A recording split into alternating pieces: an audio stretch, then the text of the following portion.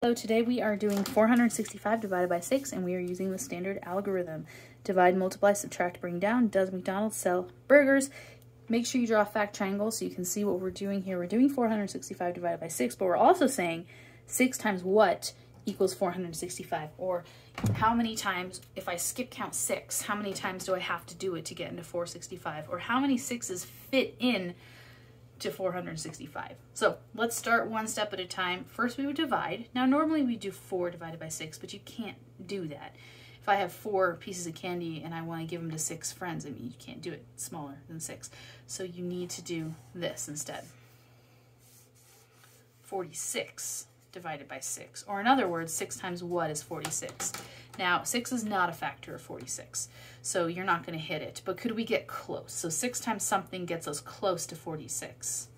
6, 12, 18, 24, 30, 36, 42, 48, you can't go over, right?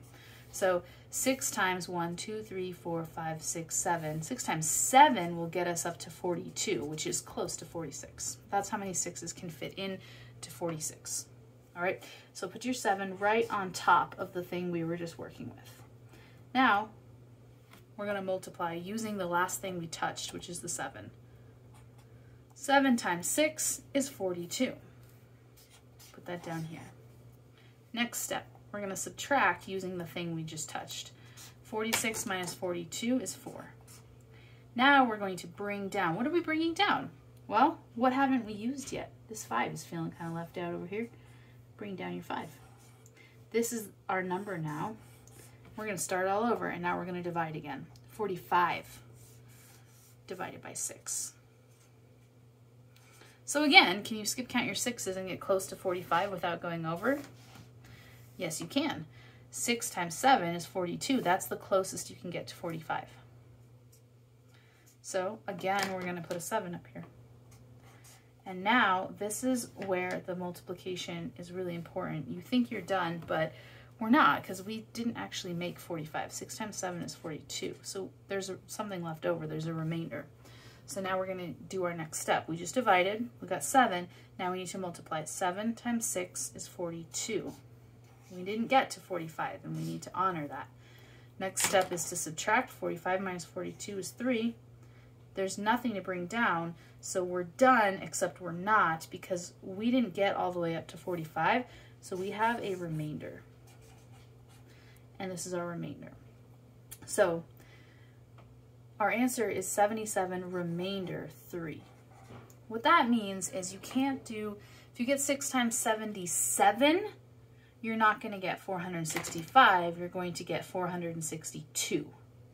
And then we do 463, 464, 465. There's 3 left over. So let me show you what I mean, and I want you to check these with multiplication. So 77 times 6. 6 times 7 is 42.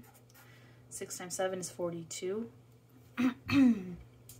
Plus 4. So 42, 6 times 7 is 42, 44, 45, 46, 47. 7 plus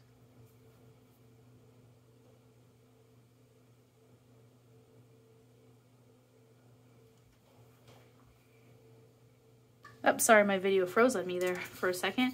But 6 times 2 is 42, and then 6 times 7 is 42, and then 6 times 7 plus 4 is 46. So we get 462, and then the remainder 3 is what gets us up to 465. So basically, we just did 6 times 77 equals 462, because you can't hit 465, but then you take 463, 464, 465, so remainder 3.